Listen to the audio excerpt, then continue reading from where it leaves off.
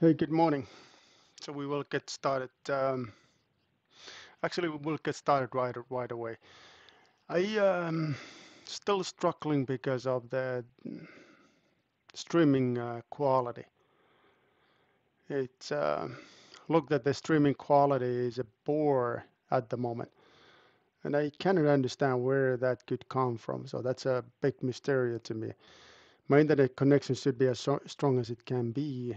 Um, maybe maybe somehow related to my camera. I really don't know. Ah, okay.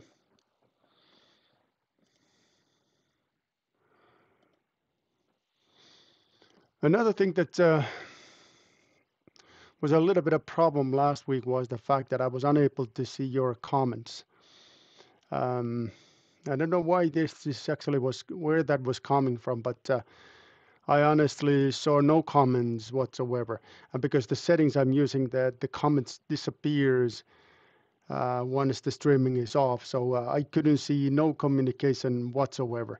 So I hope that today the communication is a little bit better. And for that, and would be very nice, and I would really appreciate if some of you could give a test comment. Just type to chat window test or something like that, that I can see like if there is a communication channel to your direction. Anyways, still have this warning. So now it says that the connection is okay. So I guess that this is something we can go. I suppose so. But anyways, I'm still hoping that some of you will send me this test chat. So just that I can see that we have a channel to communicate today. Yes, I see the test. Thank you. The big mystery, like I have exactly same settings that I had a week ago, and then there were no way to see any kind of comments from your end. Anyways, now we finally get started. So what happens today is that we will spend first an hour and a half, roughly hour and a half, maybe even little less than that. We're gonna discuss about three-dimensional multi-body dynamics, and there's gonna be a little bit something about the robotics that I would like to share with you in today's lecture. And once I'm done with this technical explanation, then I would like to spend a little bit of time to provide kind of like a news flash or my thoughts related to career counseling. And the career counseling is very topical because at this time you're supposed to think about what is it you're gonna do in upcoming summer and what are the different career perspectives because you are now first year master level student, so next year is a really important year in the sense that you need to make a decision where to do your thesis work, and then you need to make a decision which is going to be your direction in your career. So I'm gonna to maintaining smooth streaming, and I don't understand where that is coming from. Ah, my camera is different than it was. Could it be that? No data. hmm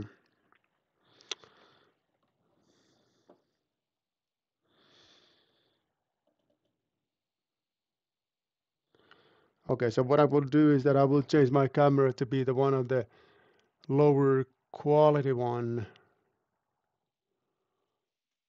Microsoft.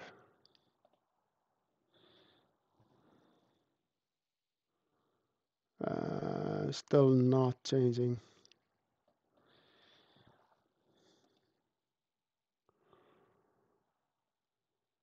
This one.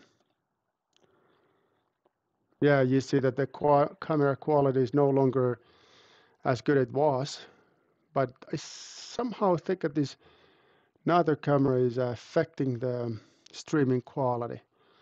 So let me wait a couple seconds to see if there's any changes.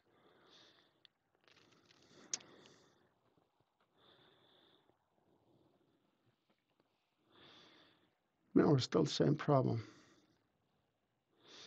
It's still the streaming status is poor. inequality. Don't understand where that is coming.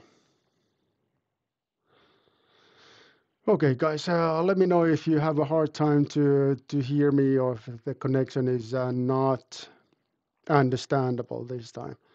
Otherwise, I think that I just need to go. Now it's changing to be good. I think that it was somehow related to camera settings. Okay, so, but business as usual, and I see no comments from your end. So I think that it's this connection is okay. So it's quality-wise, it's understandable. Now, what we discussed a week ago was a very like a preliminary discussion about the three-dimensional multibody dynamics. And you actually did not learn much comparing how was your previous knowledge about the three-dimensional multibody dynamics. Okay, so only video is bad. Okay, so somehow that's a bit of the surprising because still, yeah, I see the warning. I see the warning, and I got like every now and then the connection is varies between the board and good, and it's never excellent like it used to be. Just one more checking. Yeah, the connection should be 5G connection, so that should be as good as it can be. So that doesn't really explain what it is. Not so great. Okay. Okay, I've got to do one more thing. I'm going to unconnect these other cameras, or maybe that helps. Because this other camera is really good, but I think I have some kind of a serious problem in my computer. I'm thinking motherboard problems, because whatever camera I'm using, I always have some difficulties in my connection. So, and by the way, this will be fixed because I already ordered the new laptop, but for some reason, it's not so easy to get the new laptop. So it seems that there is still a shortage of computers in worldwide, and I don't know when I'm gonna get it, but it's in well, it should be coming as soon as the LUT administration can get it in their access or in their desk. So anyways, so video is lacking a little bit, and let's see if there is a need to do some additional changes, but I think it yeah, I see that the problem is this video connection. Okay, anyway, so back to this three-dimensional multibody dynamics. We learned a week ago that kinematics in three-dimensional multibody dynamics is one-to-one comparing the kinematics in planar multibody dynamics, in two-dimensional multibody dynamics. I mean, the conceptually is no difference whatsoever. There is a difference, however, in terms of dimensions, of course, because in three-dimensional space we have, vectors that consist of three components, whereas in a planar case, all the vectors are having two components and matrices are 2 by 2, whereas in a three-dimensional space, surprisingly, they are 3 by 3. So that's a big difference. Now, the major difference comes from the fact that, this description of rotation is a little bit cumbersome in three-dimensional space. So it's not as straightforward that it was in planar case. And now this is something that we need to put a little bit of attention. So that's how is that we can describe the rotations in three-dimensional space. And surprisingly, very surprisingly, there is still open, scientifically, it's a little bit open question how to describe a particle, body rotation in three-dimensional space such the way that is mathematically as clear as possible. And you can see that when you look at the literature, there's every now and then there is a papers that telling here is a better way to describe the rotation. Better than it was that were available before. And also if you put yourself in a bookstores like Amazon.com and you type the rotations and quaternions, you will figure out that there's an awful lot of material in that subject matter. So there's a lot of things that are still under discussion related to rotations. And now, by the way, finally my connection is back to the excellent. So this looks promising now. So I'm still claiming somehow I'm claiming that camera. There's a nice, really high quality cameras that seems not to cooperate with me. Anyways, so I'm gonna show you a little bit an example. So if you put yourself in, hold on, I will show you my browser momentarily.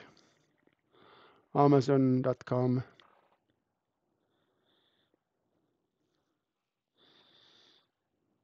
Yeah, maybe my internet connection wasn't that strong because, when I'm using a browser, it still looks that it takes a while. So,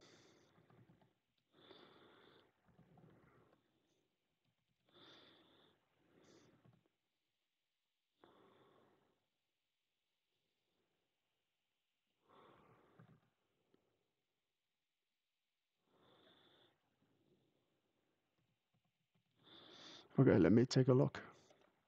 Yep. So what I did was that I changed my internet connection from my home internet connection, which seems to be today the stronger than my connection using my mobile phone. So sorry that it's been a little bit of rocky road, but I think it's getting better today.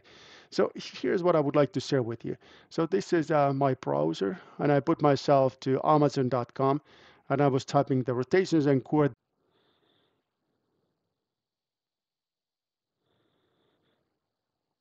Now I'm back in. Yeah, I know that there was some kind of a problem in my connection because it was completely off for a couple of seconds. What a rocky road in this morning. So not easy start at all. Hopefully the week is not this bad.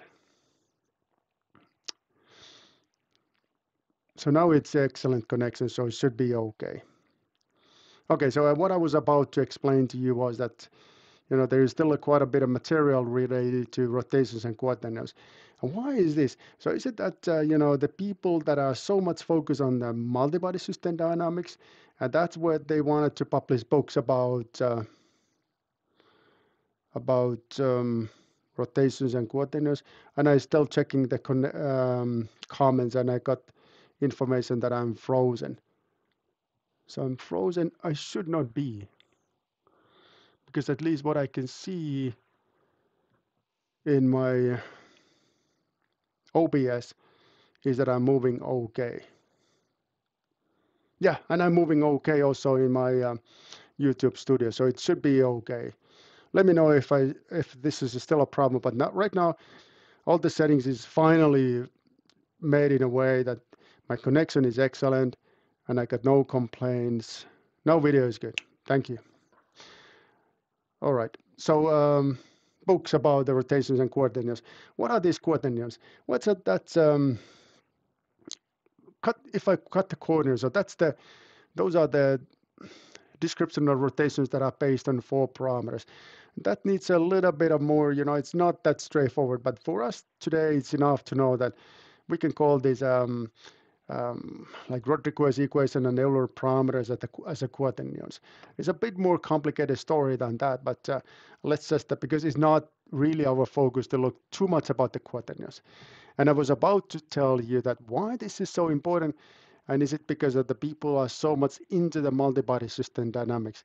And the answer is no. That's not the reason that the rotations and these quaternions are playing such a big role. They are super important in aerospace application and games too. This is where the most of the effort is coming from, and that in games they're important because of the computer graphics. So that's what it is. So let me take this screen away, and let me continue with the three-dimensional multibody dynamics. And sorry that I'm still summarizing the discussion from the last week, but I will speed up. No worries. So we need to take a look at this guy here. This 3 by 3 rotation matrix, that's something that is a bit of the headache. Is a little bit of headache.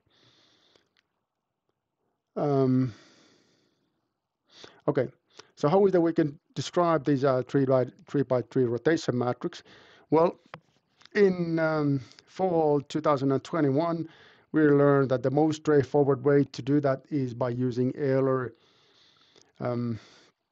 angles. And Euler angles is a concept that is based on 3 successive rotations. So you rotate the coordinate system 3 times. And every time you rotate, you do the rotation with respect to already rotated coordinate system. So that's what the successive is standing for. All right, so in Euler angles, you have these 3 successive rotations. A most commonly used sequence of rotation is such the way that the first rotation takes place around z-axis, then x-axis, and z-axis. And I've been telling to myself, at least I'm telling to myself, that this is coming from the gyrus. So it's a z-axis, x-axis, and again z-axis. So that's at least one interpretation. So you can describe each of these rotations mathematically like it is shown in this 3 by 3 rotation matrix. And look, this is kind of interesting because the column that it is the one where there's a 0, 0, 1 is always telling you where the rotation takes place. So this is obviously z-axis, this is a x-axis, and this is again z-axis. And now when you're multiplying these these 3 by 3 rotations matrix together, this is how you can get your final 3 by 3 rotation matrix. Question that very likely you find in a written exam is that how is a gimbal lock? And the gimbal lock is always a problem whenever you're using 3 rotational parameters, rotations like Euler angles. And the gimbal locking means that you lost the 1 degree of freedom. And, well, you can do that. You can read it here. So you lose the 1 degree of freedom in the 3-dimensional 3 gimbal mechanism that occurs. Now, this is important. It takes place when axes of 2 of 3 gimbals are driven in a parallel configuration. So you're losing ability to describe the rotation. That's where the locking is coming from. So it's not like mechanically they are somehow locked. That's not the case. So it's more like inability to describe 3-dimensional rotations. That's what it is. So make sure that you're watching these YouTube videos that I provided the link a week ago, because this most probably will be in the written exam. All right, moving on. So then also a week ago we discussed a little bit about Rodriguez equation. And Rodriguez equation is like the way to introduce us rotations based on 4 parameters. 4 parameters. And now keep in mind all the time that this is a mathematical description of rotations. So it's not changing the physics. It's not possible that the body can rotate in 4 different ways. That's not just the case. It's just a mathematical notation, mathematical description that avoids these difficulties associated to 3 parameters, which is these inabilities to describe the rotations in certain configuration. All right. And the question that I related to this concept, I think that I offered this last week as well, but just to play safe, these are the questions that explain the concept of Rodriguez equation, explains the concept of Euler parameters. This is something we did not discuss a week ago, but I will explain it to you right now, today. And in 3-dimensional case, body orientation can be defined by using Euler angles and Euler parameters. Explain the concept of Euler angles and Euler parameters, how these 2 methods are different. And they're very different. So they have almost like no relation whatsoever. Anyways, so we started from Rodriguez equation, and the concept of Rodriguez equation is fairly simple. So you take a vector, a random vector like the one that is now this pen here, and you can attach a unit length vector to origin of this vector here, and then you can introduce the rotation, that you can change the configuration and orientation of this original vector with help of this unit length vector, such the way that you're introducing rotation along the unit length vector, which is amount of theta. Simple like that. So let me repeat. So you have your original vector, and you can attach assisting vector, which is a unit in a length.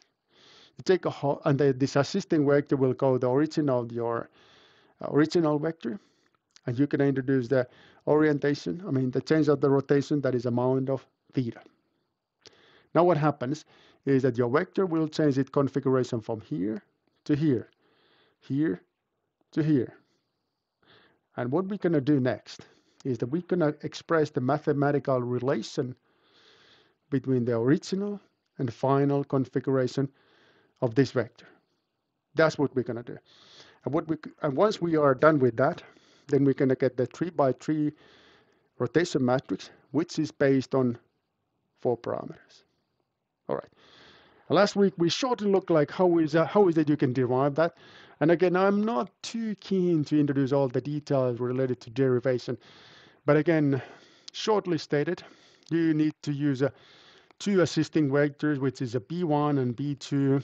You describe the length and direction of B1 and P2, and you are able to describe the relation between the original and final configuration. That's what you eventually wanted to do. Once you're able to do so, this is how the rotation matrix looks like. And this is a bit confusing. The rotation matrix consists of 3 components.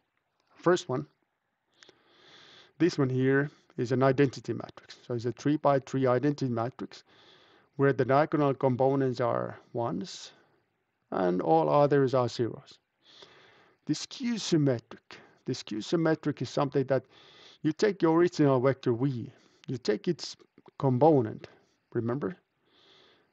And you relocate this component to skew symmetric representation. And this skew symmetric representation was something that we looked a week ago. And unfortunately, I don't have it with me today, but it was simply that you relocating your components to your matrix, which is skewed in a way that the diagonal components are equal to 0. All right. Then you have this skew symmetric matrix power 2, and then you have here, this angle theta, and angle theta is here as well. This is how it looks. All right. So we have vector v, which consists of 3 components because the vector v is v1, v2, v3, like this. And then we have this angle theta. So that's a total of 4 parameters. 4 parameters. So where is a link? Where is this constraint or something that connects these 4 parameters together? Well, that comes from the fact that, remember when I was introducing this method, I very shortly mentioned that vector v is unit inner length. This one here is a unit inner length. So these 3 parameters, v1, v2, and v3, cannot change as they want, but there is a one constraint related to those 3 components. And the constraint is a fact that vector v have to be unit inner length. That's it. Well, if we can introduce this constraint, this is how it looks. First component of the vector v power 2, second component of the vector v power 2, third component of vector v power 2 have to be equal to 1. This is telling you, this is actually a mathematical expression of constraint. So this is a constraint you have to be able to obey. So you have to take this into account. What it means. So we have initially 4 parameters. Vector v components, so that's 3, and angle theta, that's 4th, and one constraint. And the one constraint is the one that is shown here. How many degrees of freedom you have left? Well, that's easy. 3. So the body can rotate in 3 different ways. So that's what it is. So this is extremely important to understand that 4 parameters, whenever you're using 4 parameters, they cannot change as they want. There is always some kind of constraint involved. And the constraint this time is the fact that the vector v is unit inner length. All right? Now we're going to test this. So let me repeat one more time. Now put everything in aside and listen to me a little while. Now, whatever we're using for, and you guessed that you know what follows is that there's going to be in-class quiz next. Okay, so whatever we have four parameters, they have to be constrained one way or another. This time, the constraint is the fact that the vector v is unit in a length. That's what it is. And then moving on. In Röttiquer's equation, the rotation is described by four parameters, v1, v2, v3, and angle theta. These four parameters are coupled because, this basically asking what is a constraint, how is that they are related to each other.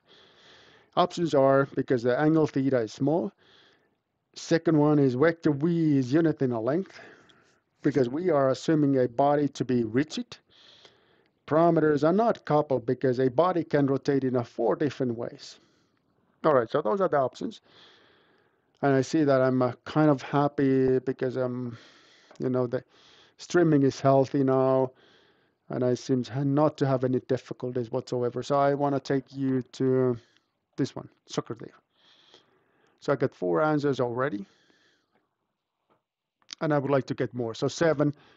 And when I look at my YouTube studio, it looked that I have 11 viewers at the moment.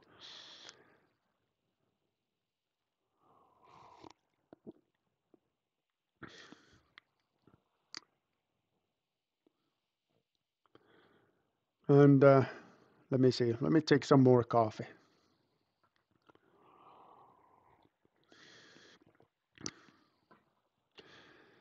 It's weird that the connection was that bad. Usually the connection is the best if I use my mobile phone, but today it wasn't. And the game is on, so you guys are guessing 100%. Yeah, maybe. This time it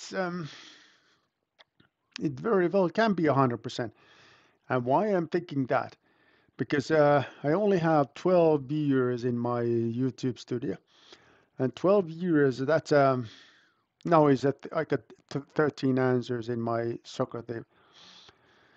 But anyways, we have a 39 students in total. But good number, percentage-wise, good number of students are not here following the stream. And I'm thinking that those of you, you guys that are following the stream are the ones that are really putting attention to my talks. And if you do so, then this is ridiculously easy question, ridiculously easy. And I think it, well, I'm also guessing the 100%. All right, so 13 answers. I think that this is it. So we're ready to take a look at the how is results. And also we need to set a little bit of, I think I would like to raise a bar and set some kind of competition, like what if you scoring 100%? What are the things I need to do then? But you guys think about it, and meanwhile I will show you the results. 100%, 100%. Oh my God! So this is 100%. So I'm gonna take a screenshot here. Just a second. Yep, there it is, saved. Ah, look at that. I'm saved. What happened again? And it definitely wasn't me. Somebody is answering that. No, they're still not going to be dancing because take a look at the result. How they changed. Somebody just came in to play and answered incorrectly. So and the one person was saying that because we are assuming the body to be rigid, and that's not the case here. Not related to that, but the vector v is unit in a length. That's the correct one. So close case, but not exactly. Very close. I need to admit that. Okay, so let's hide this one. Yeah, I know. Big disappointment. Okay, and then we're gonna introduce one more way we can do these rotations, and there's one more way we can do the rotation is basically based on this Röttiquer's equation. What we're gonna do next is that we're gonna simply call the components we learned earlier by different names. And to that end, we're going to first introduce the trigonometric relation as it is shown here. You know that the sine theta can be expressed in such the way that is 2 multiplied by sine theta divided by 2 multiplied by cosine theta divided by 2. All right, so if we introduce this notation change, then the rotation matrix can be expressed like it is shown here. And now what we're going to do next is that we're simply calling the components here, the ones that are shown here, by different names. And that's it. That's it. What are those names? Those names are called Euler parameters. And Euler parameters are the ones that are shown here. So they're actually theta 0 to theta 3. And these components are as it is shown here. So theta 0 is simply cosine theta divided by 2. Theta 1 is V1. I mean, first component, the vector V, multiplied by sine theta divided by 2, and then it follows the same way. Second one is a V2 multiplied by sine theta divided by 2. Theta 3 is V3 sine theta divided by 2. So that's it. Now, once having those notation, this is how the rotation matrix look like. And now it's again based on 4 parameters. So where is constraint? Where is a relation? How is that we can then combine things together? Because again, remember the body can rotate in 3 different ways only. 3 different ways. So it's not possible that body can have 4 different rotations. So they are not different if they are 4. So they are somehow coupled together or related together. So where's the constraint here? Well, here too. Remember, this V is unit in a length. So once I'm introducing the same constraint that I used earlier, that the vector V is unit in a length, I can express that a bit of a different way, but when using the Euler parameters, it ends up to be this one here. The Euler parameters, when you look at the length of these vector of 4 parameters, that have to be 1. So that's my constraint. And this is coming directly from the fact that the vector V have to be unit in length. So here it is. Now, as summary, 4 parameters, they don't have this problem about singularities or other mathematical difficulties. They do have another kind of problem. And another problem is that it's very difficult to do the physical interpretation of these parameters. So if I give you 4 parameters, it's so hard for a human to understand what is a body orientation based on these 4 parameters. Computers are dealing well with these 4 parameters, but the human definitely have difficulties to do so. So that's a drawback associated to 4 parameters, like Euler parameters. So that's why usually the modern softwares are behaving in a way that user interface is made such the way that there are 3 parameters that the user can play with, Euler angles or other ways to do it.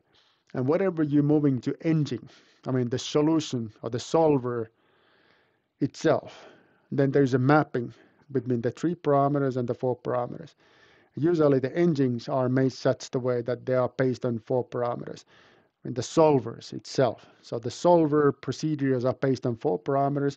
Once the solution is ready, and once you're ready to demonstrate the results to a user, then you're going back to 3 parameters. So that's a user procedure.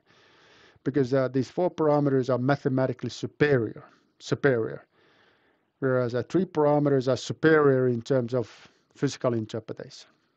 So this is another question that I often ask in the written exam.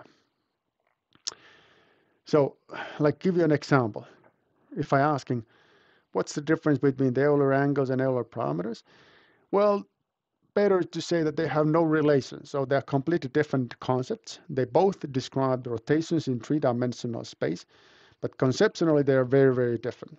Euler angles are based on 3 successive rotations, whereas Euler parameters are based on 4 parameters and 1 constraint. Euler angles are easy to use, but they're suffering from the singularities, Kimball locking, to be more specific. Euler parameters, they don't suffer from singularities or other lockings, but they have this problem that the parameters are hard to make a physical interpretation. So that's about it. And now what I will do is that I will speed up a bit because I see that I have only, let me see, 50 minutes left. And within that time, I would like to cover the robot kinematics, and I would like to close the case about the three-dimensional multi-body system dynamics because there's there's an interesting topic that is waiting for us, and that's a flexible multi-body dynamics. I really want to take you guys to that particular topic. Okay, properties of rotation matrix. This is no surprises to you, so you know this already. So they are orthogonal, and definition of orthogonality is that, when you look at when you have a matrix here, and when you look at the columns of your matrix, if vector form out from these columns are perpendicular with respect to each other, that's a definition of orthogonality. So in rotation matrix, they're not just orthogonal, but they're also unit in length. So because these vectors here, let's say like this, they're describing the axis of body reference coordinate system. So the Cartesian coordinate system is always perpendicular with respect to each other. These axes are perpendicular with respect to each other.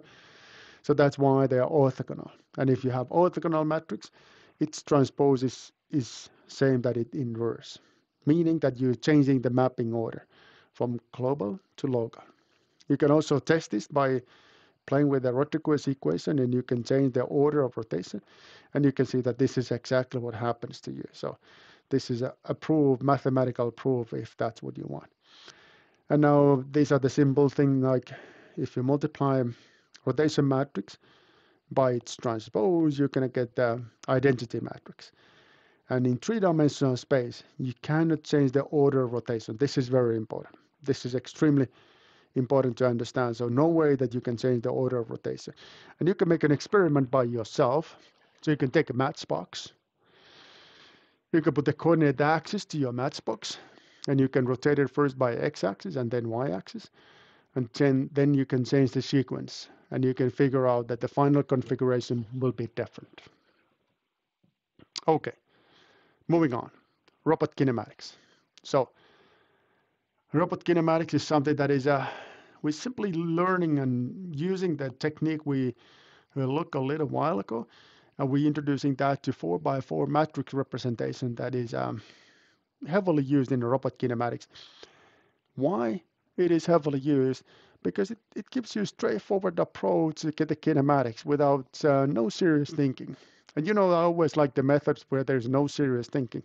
So if there's something that is straightforward, it's definitely going to be my favorite. Now, these are the questions related to this subject area. How 4x4 matrix representation can be used in a robot kinematics. Explain the method based on Denavit-Hartenberg 4x4 matrix representation. And we will get started from 4x4 representation in general. And then we're going to take one particular case within that family. And that's going to be the Denavit-Hartenberg representation. So that's what it is. Now, robot kinematics is like this.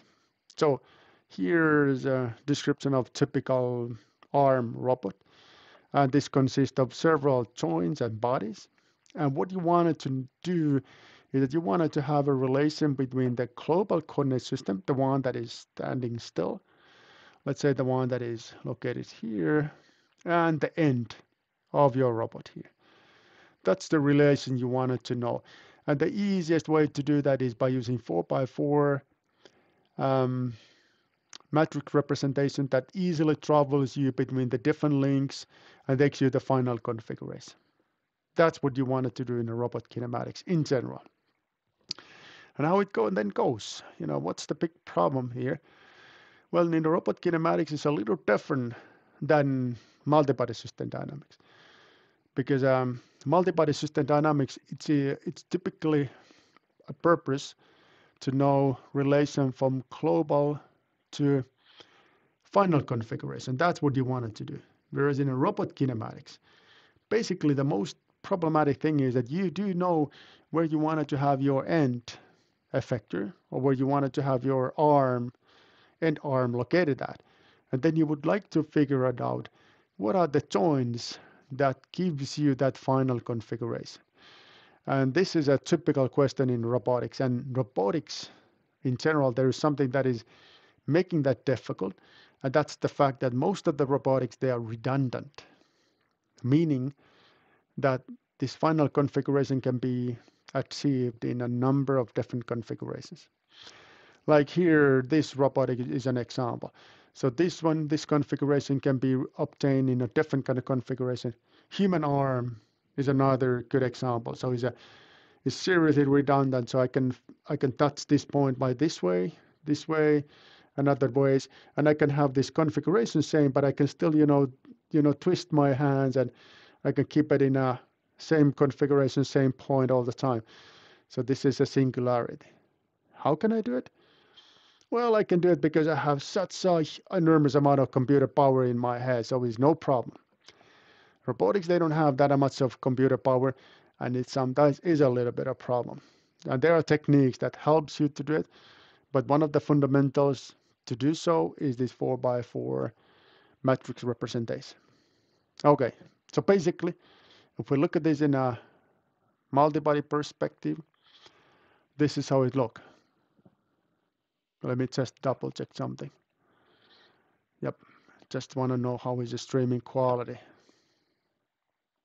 Streaming quality is actually being very good since, right after these difficulties in the beginning. Okay, so basically in a multi-body language, it means this. So you know what is the R, what is the final configuration, but you do not know the components that takes you to this final configuration. That's inverse kinematics. So inverse, meaning that you know where you would like to be, where the final configuration is supposed to be, but you do not know what is a configuration that takes you to that final configuration. It means that the translation and orientation could be a question mark. Usually in the robotics, it's hard to find the robotics where there's a number of parameters unknown.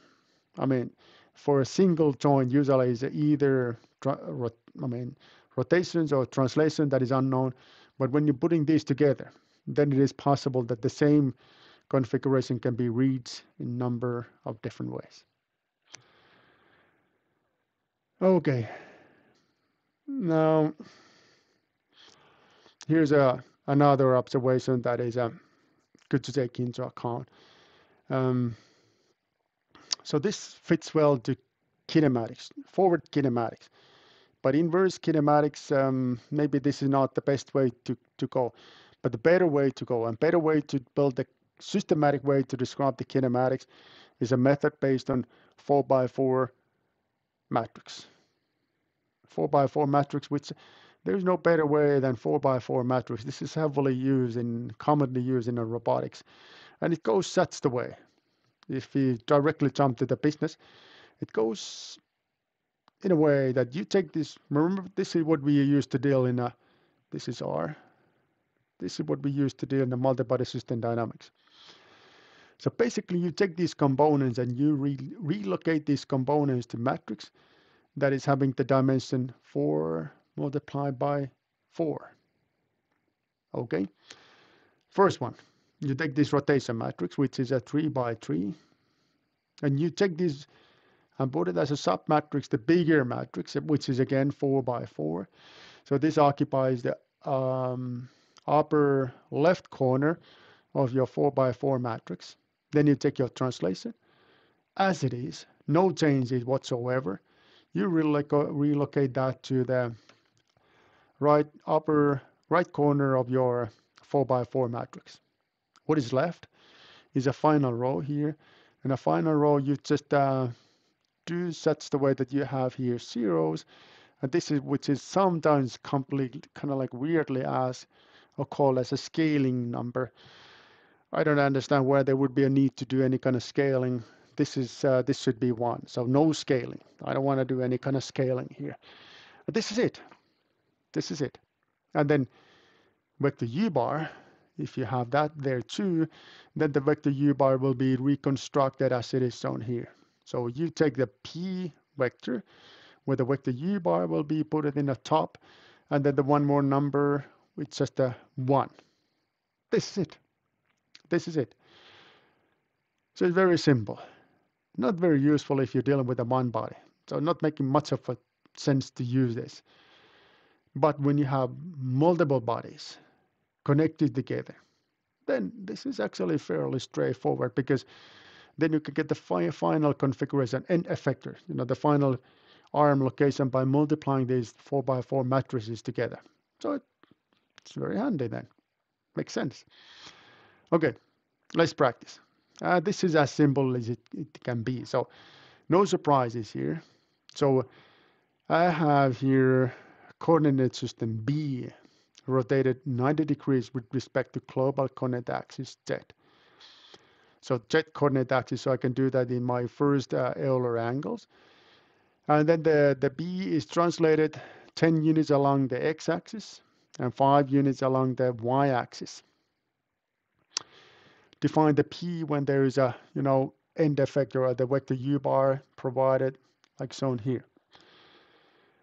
So we can get started from the P vector, or the vector U bar. So these are the components of vector U bar. We simply relocating these components to our P vector and adding here 1.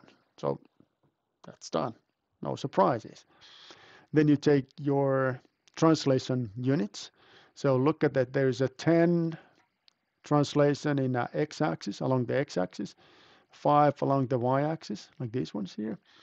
And then this is a rotation matrix that is not shown in details how you can compute it, but trust me, this is what it is when you have a 90 degrees rotation with respect to your global Z coordinate axis. And that's it. Well, okay, so now not sure what this comment was about. Okay, but anyway, so then you do the math. You take this 4x4 matrix, and you P, and your final configuration is the one that can be seen here. So just a short demonstration how the kinematic works. But like I said, not really make much of a sense to use it if you have just the one body. Multiple bodies connected together, well, then it makes sense. So then it actually started to make some sense. And here's a example. So I have here configuration where I have first the like global coordinate system U here, and then I have my final configuration or final body in the system, which is a D here. And then I have two different ways, two different coordinate settings that takes me to this T. I could travel to this T by using this coordinate system, A here, and it's shown here. Like this is a configuration that is shown. So you take first yourself from U to A, and that's going to be 4x4 rotation matrix or 4x4 matrix representation, and then A to D. Very straightforward. And let me show you in a minute how this will happen. And that's your final solution. Or alternatively, you can travel from U to B, B to C, C to D. And once you put these two notations to be equal, it tells you that this relation. The only thing that differs from the multibody system dynamics is the fact that, in the multibody system dynamics, this one here, this rotation matrix, is orthogonal. So you can you can use this relation as much as you want. In 4x4 matrix representation, that's not the case. So that's not the case. All right, so you know how it works now. So that's answering the first question. And let me go back to here.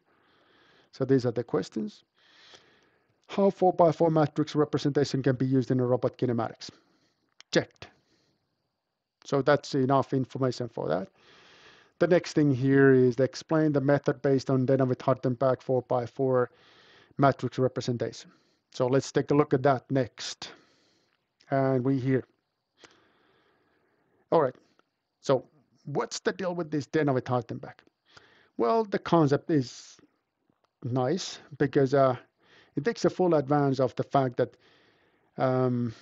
typically the robot arm are coupled together by using certain types of joints only. And the certain types of joins you can frequently see are the ones that are listed here. So there's a cylindrical join, revolve join, and translational join. Hard to find anything out from these three different categories. So these are the different joints that you can see over and over again. And what we can then do is that we can pre-calculate this 4x4 matrix representation describing the different configuration associated to length of the arm and then different connections. That's it. Why? Why it makes sense to do so?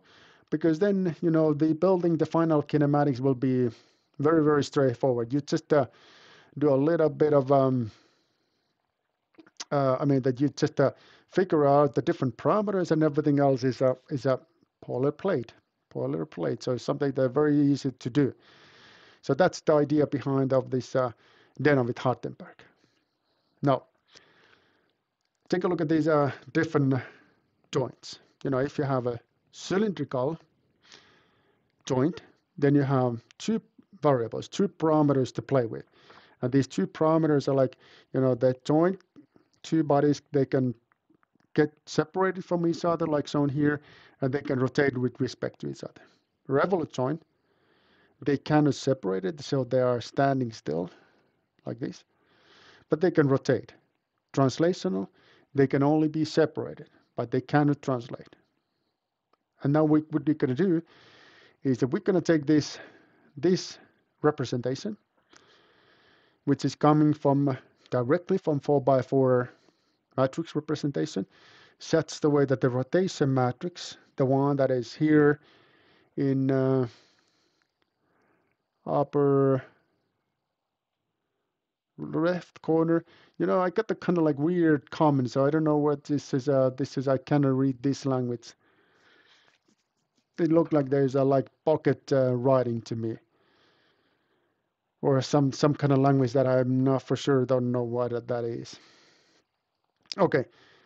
Anyway, so we take this one here, which we can express by using Euler angles, shown here, and then the translation where there's no need to use any kind of particular technique. So this is Euler angles, and this is translation, and that's it. And then we're going to predefine parameters corresponding to the different scenarios. So we can introduce 4 parameters, length parameters, such the way that the first parameter is the length of an arm.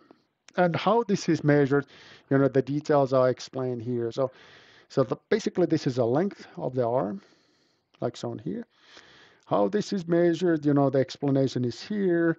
And then there is another second parameter is an angle between the arm. So if there is like a beam-like body and there's a length of the beam-like body and it's twisted like this angle alpha is describing how much they are twisted. Moving on.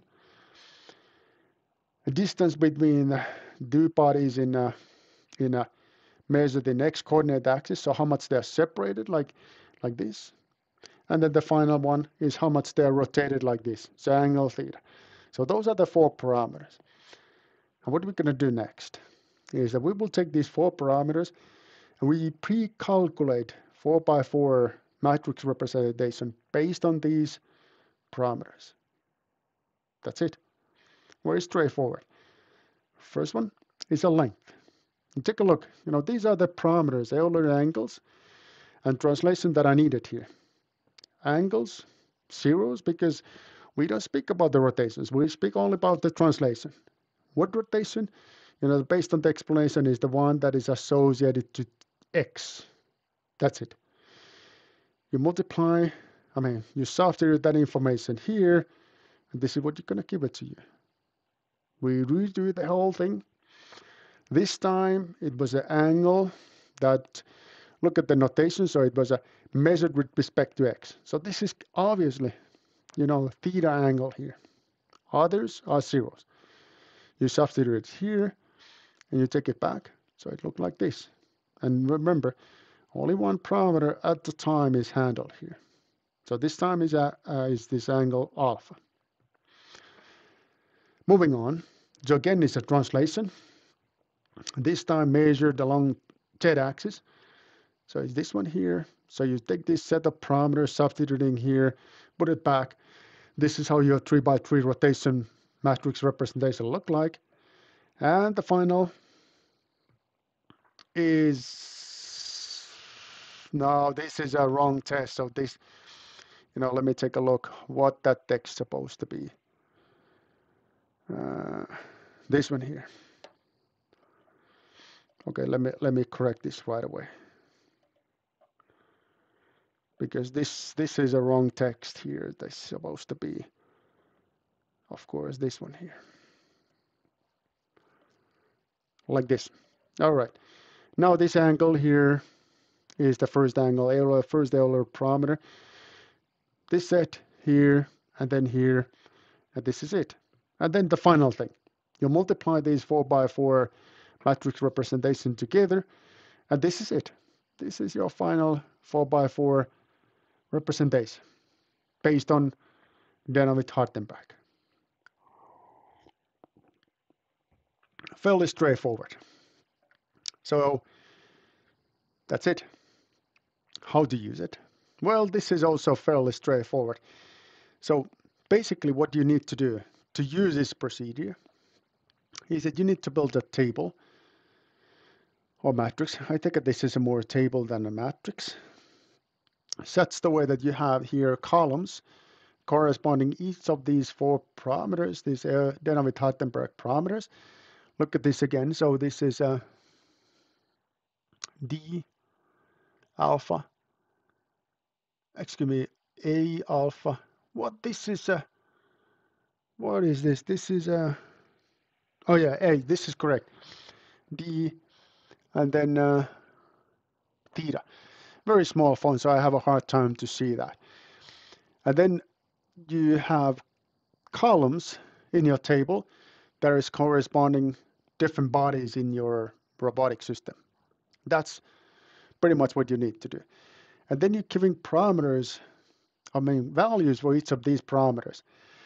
So just to give you an example, so the first one is the length of the body.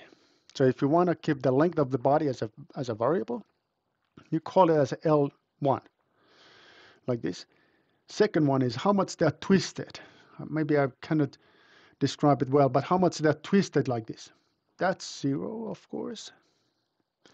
How much they're separated, like this. Let me see if this goes right correctly, like this. How much they're separated like this. That's, of course, is 0 as well. And how much they are rotated with respect to each other. So if you want to keep that as a variable, this is going to be angle theta, like it is shown, here. This is the first parameter. Second parameter, second body with respect to the first one, length. Then these 2 guys that are zeros, and then the relative rotation between the bodies, theta 2. Now you're describing this body by using these notations. You're simply substituting the information here. You do the same for a second body, substituting the information here, and final configuration, you get it by multiplying these matrices together. Final location, here. Simple like that. Fairly straightforward to use. So think about it, how fast I did it. Well, I mean that, of course, I was kind of cut the corner. I cut the corners a little bit, but I hope that you got the concept. Hopefully you got the concept. Now, the next, there is a proof, that it is correct, that I made it correctly, and I recalculated the whole thing by using relative coordinates here. And this is not so important, but I just proved that if I'm using multi-body system dynamics and relative coordinates, well, in that case, I can get the same solution, but getting to be a bit complicated when you have more than just the 2 bodies. Okay, so I know, guys, a bit heavy. I know based on the comments, but we're gonna leave this topic about the robot kinematics, and we're gonna take a look at we're gonna wrap up the 3-dimensional multi-body system dynamics. So no worries. Even if you have a hard time to follow my discussion, Not a big problem. And what I will do is that I'm going to summarize everything. Okay, let's go back to questions. No, they're here. Okay, how 3x3 matrix representation can be used in a robot kinematics? Well, it was about this concept that you are relocating the translation and rotation to this 4x4 matrix representation. And then this representation allows you to take multiple bodies into account, like shown in this figure. That's roughly answering the first question. Second one was that how is it, let me take myself back here, explain the method based on Denovitt-Hartenbach matrix representation. Denovitt-Hartenbach is based on 4 parameters that are describing the different features of the system. And these 4 parameters will be the one that I just introduced previously. And there was a question about, is there a tutorial tomorrow? Yes, there is a tutorial tomorrow. I thought that there was already information emailed by Suraj, but I will ask Suraj to email the details about how is the tutorials and how things will be processed tomorrow. So thanks for reminding me on that. Okay, so Denovitt-Hartenbach 4 parameters. These are the parameters: length, angle, distance, and another angle. And this helps you to build the kinematics for pretty much any kind of robotics you want. So that's how it goes. Short summary about robot kinematics. Okay. Any other comments, questions this time? I should be moving on. And I see that I still would like to spend at least 20 minutes before career counseling.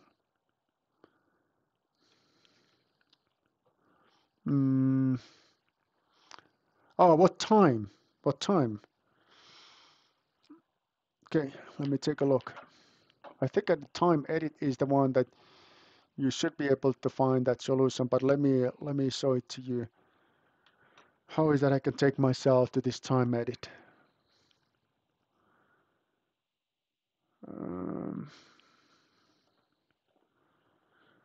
Let me show this to you. So this is my browser again. I'm gonna go to tools, time edit.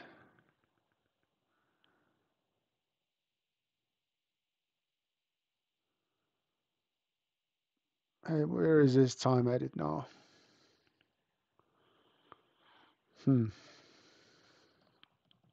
Okay, so somebody else found it already. Thank you. So at 2 o'clock. At 2 o'clock. But again, instructions will be available later today via email. So I'm gonna have a word with Suraj right after this lecture. So we'll let you know. I will let you know. Okay, all right. So then let's close this 3-dimensional multi-body system dynamics, and to that end, let's take a list of questions. Just one question, just one question. So this is not so big deal, and the question is not simple, and maybe you can board it out from the final written exam, but it's simply saying that how the inertia tensor that consists of mass moment of inertias and mass product of inertias, how that can be related to rotation of rotational tenorized coordinates. I think this is again rotational tenorized coordinates. Oh, there's a link to join.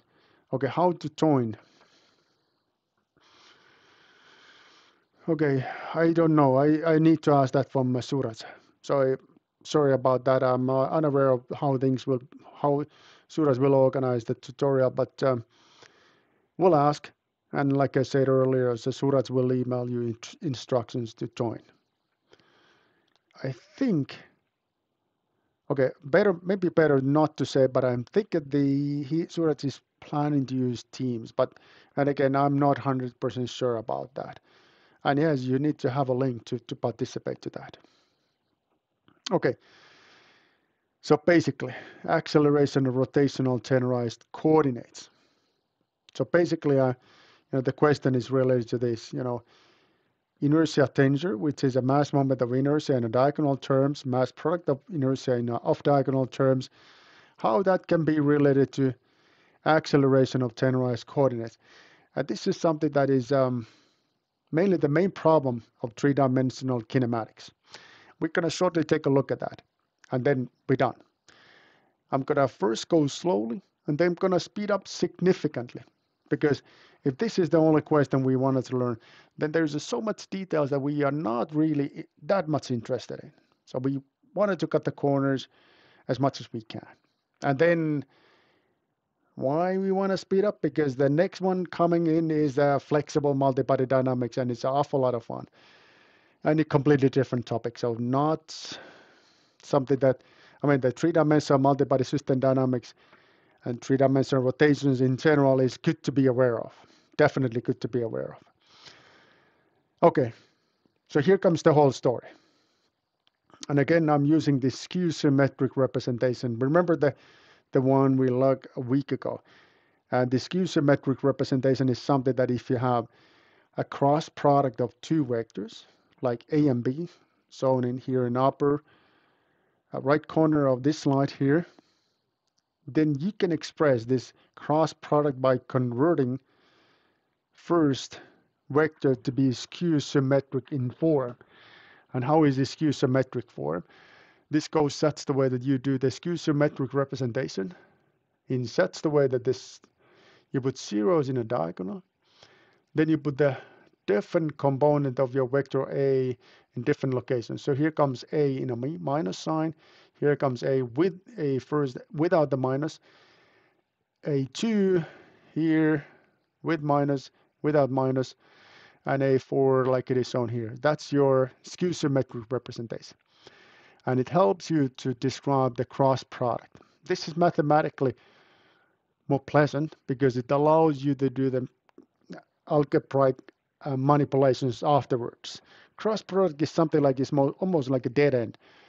Not much you can do in that regard. But the skew symmetric representation helps you to do this manipulation. Okay. So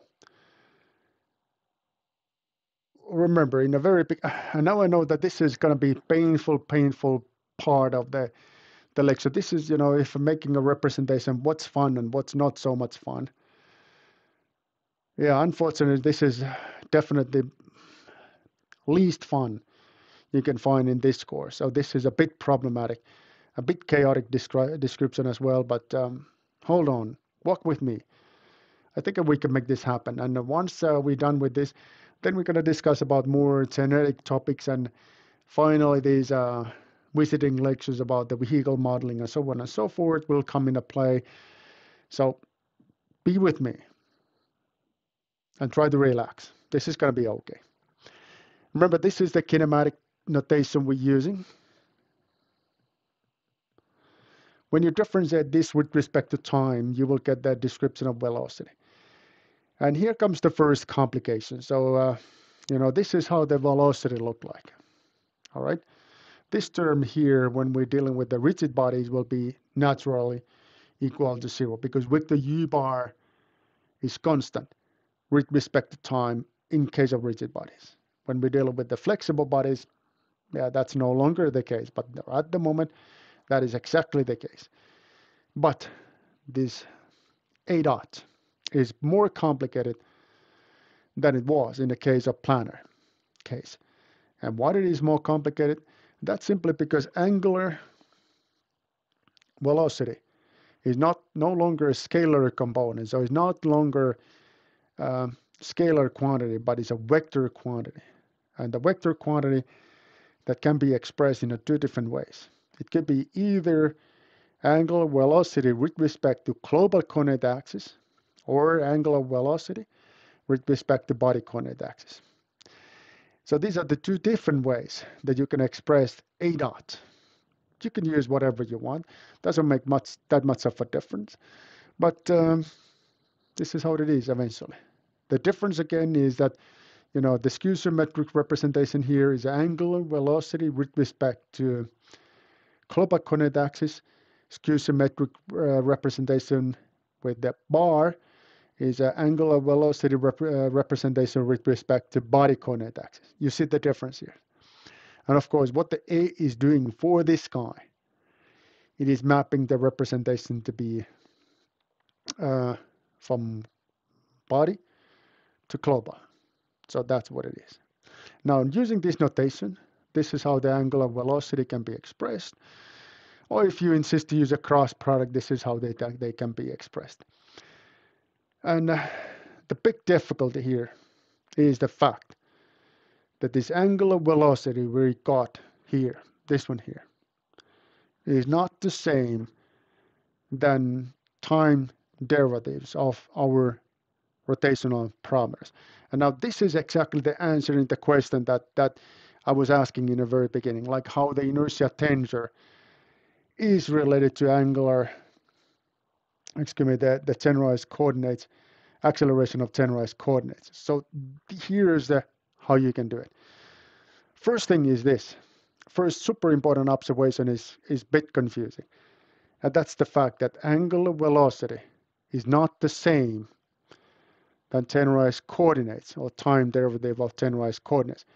So what is this? What is this guy here, this theta dot? Theta dot is your Euler angles, Euler parameters, or if you want to use some other representation of rotations, that's what they are.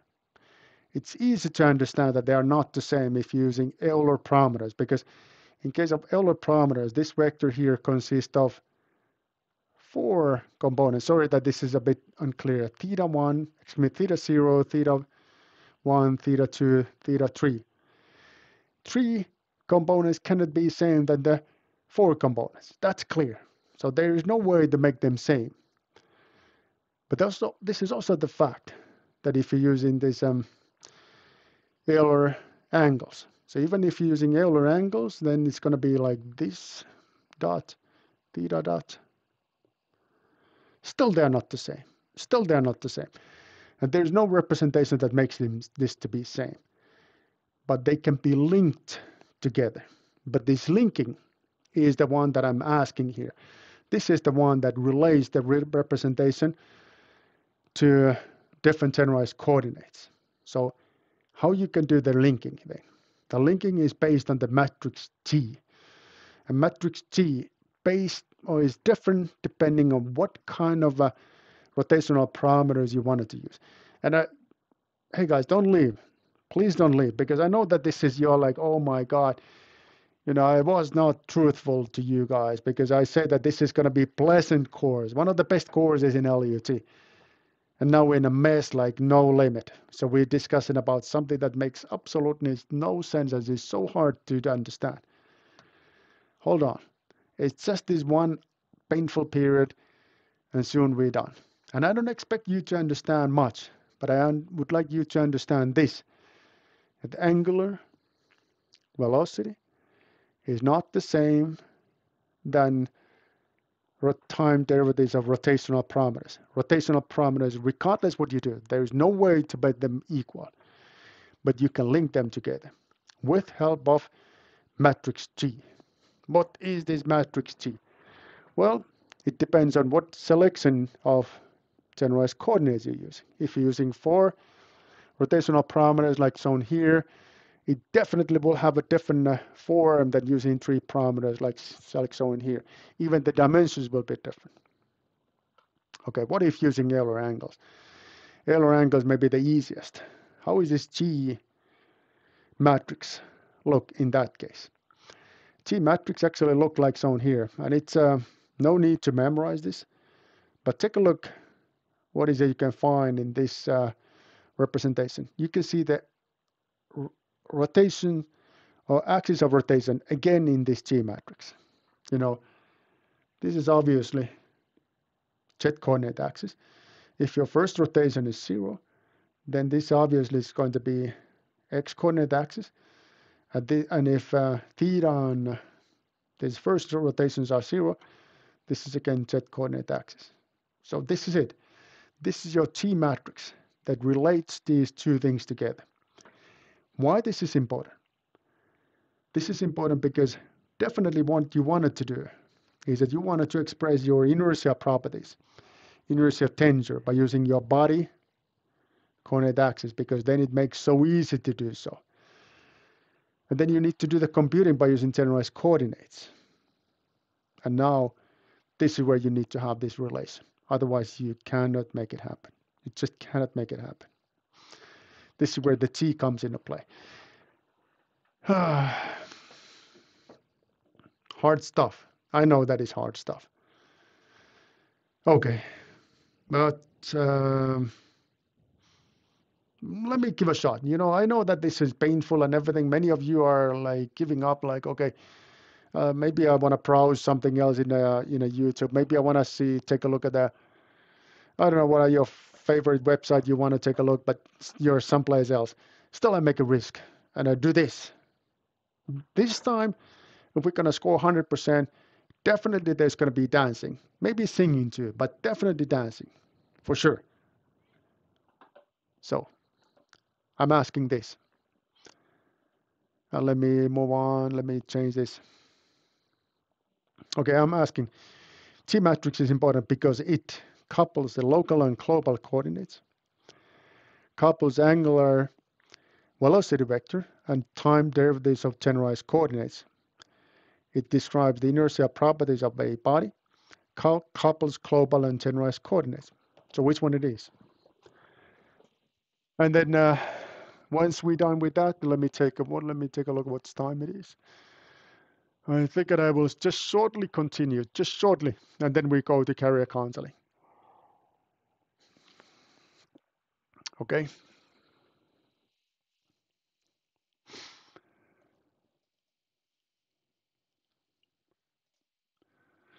And I'm not sure how I should do the carrier counseling. Should I somehow try to separate it from? I think that what should I do is that I should make a different kind of a streaming schedule. I think that will be the easiest. And I think that's what I'm going to do. Okay, so 10 answers already. And I think that what I mean, what I'm waiting you to answer, I do a little bit of changes here.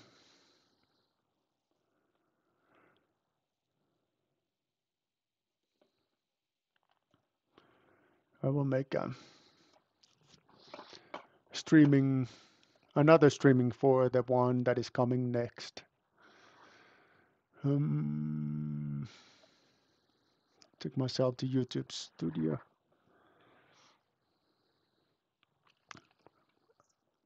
Okay. Go live. Okay, I cannot reschedule. I can schedule the stream. Okay, reuse the settings.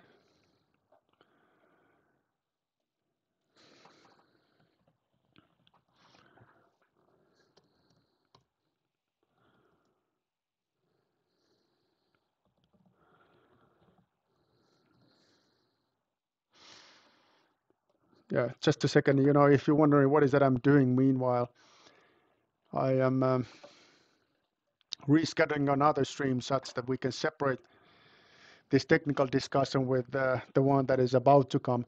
And the one that is about to come is a carrier counseling.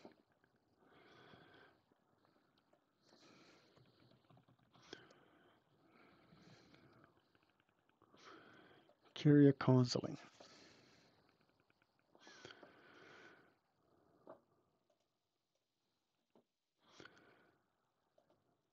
Okay, so let me just a second. We will get started at 4.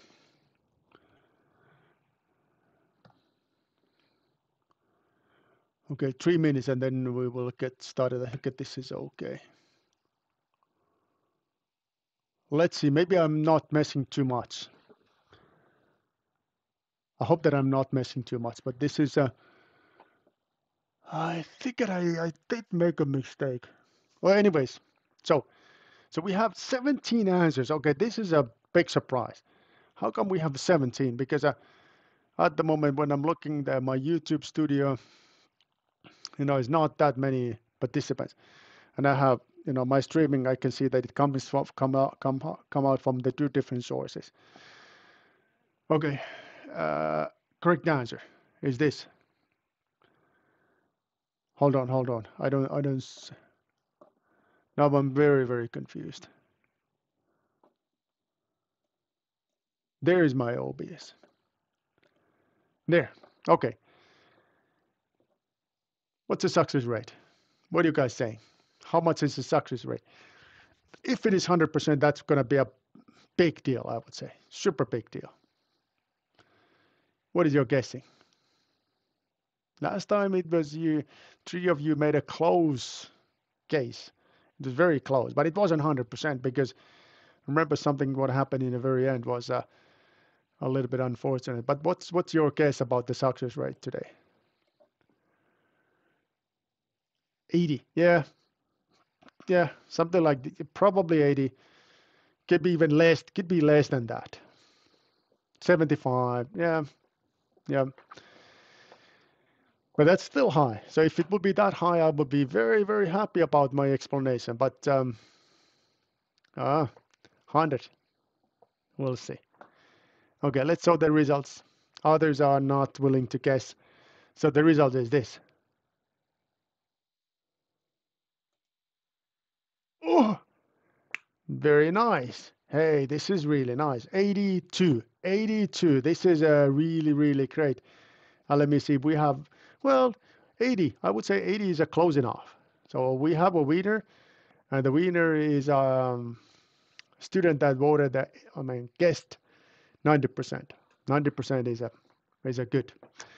Okay, so now what I would like to do is that I'm planning to close this stream here, and I'm about to open a new stream here, a new stream in my same channel, and the same channel is there is another streaming which is called Career Counseling 2022. So I'm gonna, again, like I say, I'm gonna end this stream and I'm gonna open another one. So take a look at the YouTube channel, put yourself in this career counseling, and we're gonna close the technical discussion today to this slide, which is a slide ID 44. We will continue next week, and the next week there are just a minor observations regarding the three-dimensional multi-body system dynamics. The chi was a big deal. And once we're done with the chi, there's just a few additional slides which we will cover next week, and then we're going to move on to flexible multi-body dynamics, and we will get started from finite element modeling. A lot of fun, I would say. Finite element, the way that I would like you to understand the finite element, and that for sure is a different that you're used to deal with. It's not about using a commercial software or considering that there's a black boxes. There's no black boxes whatsoever. So, but what's the soul of finite element modeling? That I will explain to you next week. Now, we'll close the streaming. Take yourself to another stream. I'll see you momentarily in another stream.